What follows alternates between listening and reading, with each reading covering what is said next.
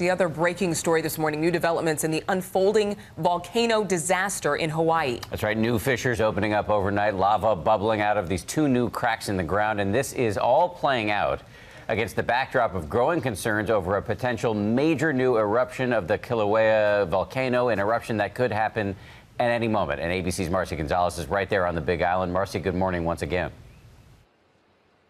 Dan and Adrian, good morning. Volcanoes National Park, where that huge eruption is expected, is still closed indefinitely because that is where the greatest danger would be. But these smaller eruptions we keep seeing are bringing their own risks, and they show no sign of stopping. This morning, that fountain of lava violently gushing from new cracks in the ground. People are starting to panic right now.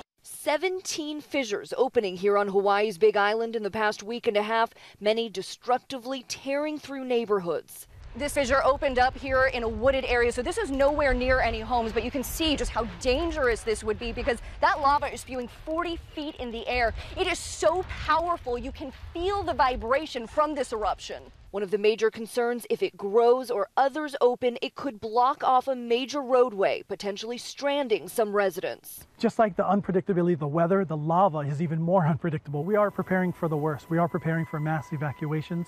This as the eastern part of this island braces for another kind of unnerving eruption. 20 miles away at the summit of Kilauea, geologists watching for a possible massive steam explosion that could send giant boulders rocketing out of this crater and ash billowing 20,000 feet into the air. That ash and smaller rocks potentially raining down for miles.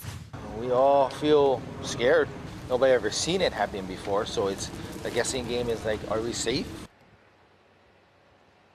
And another part of that concern is over the air quality because these fissures, of course, are emitting toxic gases. It is a part of the reason the National Guard says more evacuations could be ordered for hundreds, even thousands of more residents. Adrian and Dan. Such a tense situation there, Marcy. Thank you. And those images are incredible, that combination of beauty and lethality. Hi, everyone. George Stephanopoulos here. Thanks for checking out the ABC News YouTube channel. If you'd like to get more videos, show highlights, and watch live event coverage, click on the right over here to subscribe to our channel. And don't forget to download the ABC News app for breaking news alerts. Thanks for watching.